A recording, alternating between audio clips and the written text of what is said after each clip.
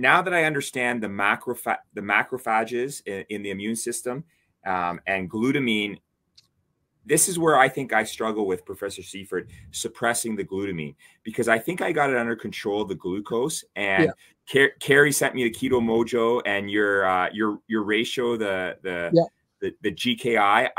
I've got that under control, and I'm doing well with diet in terms of suppressing my glucose, with the carnivore diet in particular, and also pretty good with fasting, because I fast every other week. I haven't eaten all day today. I'm going in for chemo. I normally do a 5-day fast, a 4 to 5 day fast around chemo.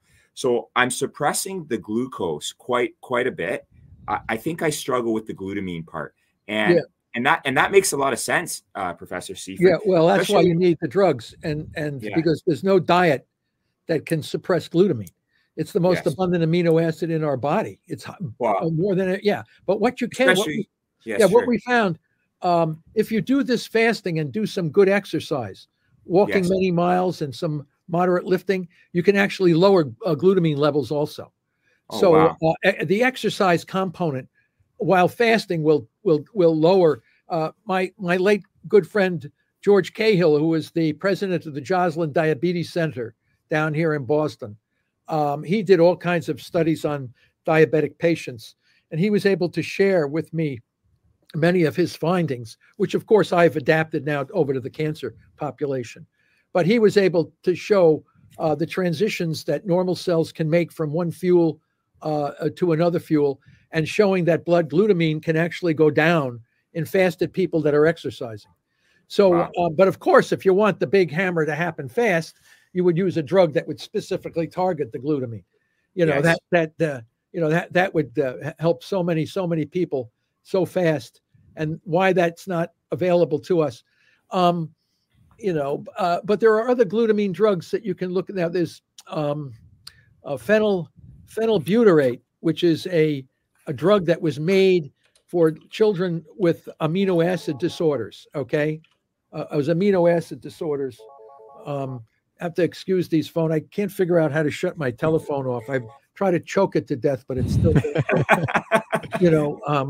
and there's all these, it's what it is everybody asking me for the kit, the metabolic therapy kit.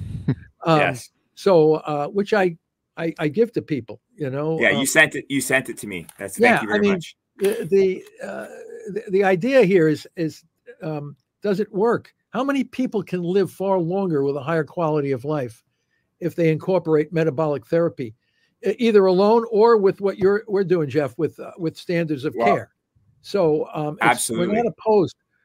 My colleagues from Turkey have used standards of care, common chemo drugs, but at much lower concentrations when patients are in nutritional ketosis.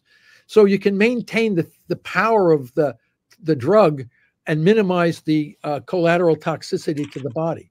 So there's these hybrid approaches that work as well, as opposed to just doing brute force metabolic therapy. But it works. And who you had on the guest show here the last time, Kerry, was Brad and Maggie Jones, and now they're collecting dozens and dozens of these people that are all like stage 4 terminal. God, I don't know what they call terminal. I think we're all terminal to some extent.